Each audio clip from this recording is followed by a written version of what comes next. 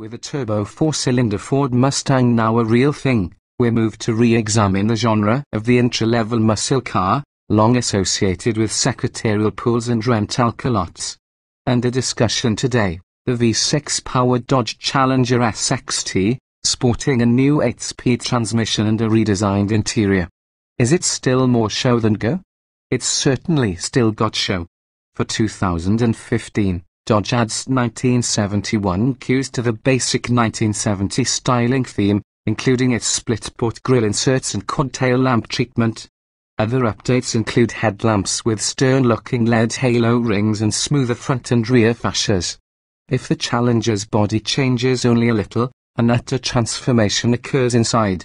Stylists placed a 1971 Challenger dashboard in the studio during the design process, and its influence can be found in the suite, conical gauges with hidden needles and classic fonts. But, overall, this is a modern space, with strong forms, soft touch panels, and real aluminium trim. The 3.6-litre V6 is unchanged, but the new ZF 8-speed automatic is a massive improvement, exploiting all of the engine's 305 horsepower and 268 pound-feet of torque while helping to raise fuel economy from 18 miles per gallon city 27 mpg highway to 1930. 0 to 60 acceleration drops a bit from 6.4 seconds to a respectable, if not quite muscle car-worthy 6.2. The weighty Challenger trails its V6-powered competitors by about a second. The Challenger's pleasant new interior manages to avoid hackneyed retroness despite its throwback gauges.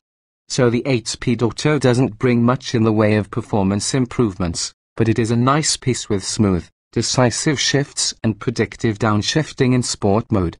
Steering wheel paddles come with the Super Track Pack option $695, which also brings 20-inch wheels, a more button-down suspension, revised steering, dual-piston front brake calipers around larger 13.6-inch front rotors, and Dodge performance apps. Hustling around Portland International Raceway, the SXT with the Super Track Pack could easily hang with the 485 horsepower Challenger SRT 392 in the kinkier sections thanks to communicative steering, Goodyear summer tires, strong brakes, and roughly 300 less pounds, most of them coming off the front axle.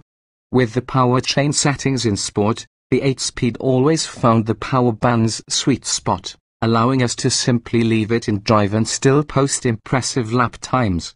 On the road, the V6 proves competent and unobtrusive, though the handling never lets you forget that the Challenger is essentially a Charger sedan with a few less inches in the middle. Dive into a tight corner and the car lets it turn in, finds its legs, then stabilizes with some throttle. The grip is there, but it drives big. Classic muscle car stuff. And yet, the Challenger SXT needs to be a bit quicker, and sound meaner, for us to consider it a true muscle car. That would help justify our loaded SXT plus test car's $37,255 price tag. But, especially with the Super Track Pack option, the V6 Challenger is getting closer.